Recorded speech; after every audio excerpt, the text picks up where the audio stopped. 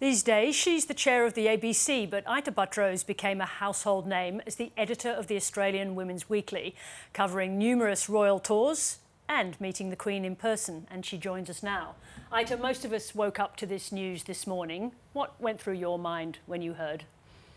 I was sad, actually. I was sad that she'd gone. I think we all saw her meeting the new British Prime Minister Truss, and I didn't expect her to leave so rapidly. So I think, in a way, it was a shock, even though we were sort of prepared for it. But, you know, reflecting back, she's been a part of our lives for such a long period of time. And I was there in 1954 as a schoolgirl when she came on the first visit to Australia, and I mean, I do remember that I thought it was great that we got a half day off school, but I mean, obviously we were there to wave flags at the Queen, which we did. We were all waving flags. You know, one of the things I don't understand, because I wasn't there, is why was there such appetite? What had created that huge appetite? Well, I think the Women's Weekly had. I mean, Sir Frank Packer created the Women's Weekly during the recession. He was the owner of the magazine, and he knew the Queen's worth as a cover girl, and she proved herself many times over the years as a cover girl on the Weekly. She sold more copies of magazines than Princess Diana did in her heyday. Yeah. But so we were prepared for it, and the princess's nanny, Crawfie, had committed the unforgivable sin of producing a book about the two princesses, which you're not meant to do, and they never spoke to her again. So we were fed a diet of the Queen. The palace supplied photographs, and Australians lapped it up. And what about, sorry, I was just going to say, what about that period of time? What did she represent? Because it wasn't that long after the war, after austerity. Yeah. What did the young bride mean as a figure coming to Australia? I'm not sure we knew what it meant. As a child, as a schoolgirl, I don't think I did, but I think we were very small, really. We were only about 9 million of us then, with quite a small population for a country our size. And here was this very pretty young woman coming to our shores with a handsome prince, and it was a bit like a fairy tale. And we were very British back then. I mean, our food was British, our customs were very British.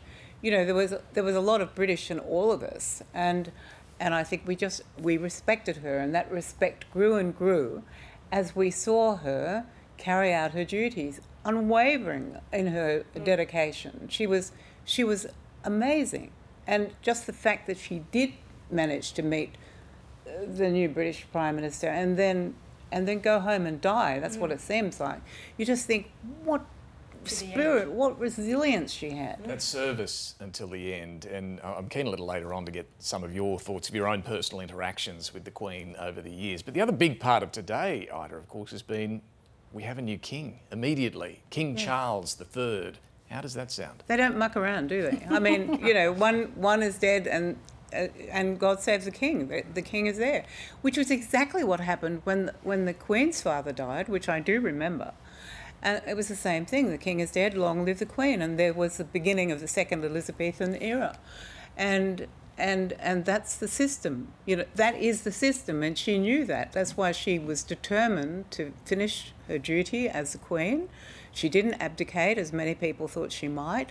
And now it's Charles's turn. And at 73 is the oldest person to assume the crown in Britain. And do you think it will take a bit of time to get used to that concept of King Charles and the Charles era? Probably. I mean, he's been heir to the throne since he was 3 years old, so he's been in training for a long time. So I think he'd probably be very au fait with the duties of the king. But he has his own presence, but whether he has the presence of the Queen, I don't think he does. She was a very special human being, and I think that's why we respected her, and that's why we've honoured her as the Queen during all these years, when there's been a lot of talk in Australia about becoming a republic, but nobody wanted to entertain that while the Queen was still alive. How did she manage to maintain that position? You know, after that great hope of the young woman's visit, how did she manage to hold our attention and our affections for so long?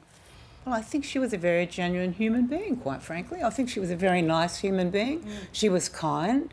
She had a connection. She connected with people. If you look at her on her 1970s walkabout, which is the first time she went out into the crowds and met people here in Australia, she loved it and they loved her. You know, the rapport was instant and they never went back to the way that it was. She was quite smart. There was a lot said over the years that Diana was very cluey about the media, but I think the Queen was much sharper than anyone thought.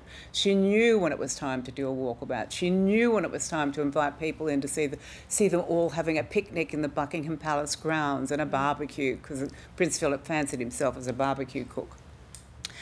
And she was very smart at working out what needed to be done. I want to come back to a little later those issues around the death of Diana and your own experience, as I say, having lunch with the Queen. But for now, Ita Buttrose, thank you. Thank you.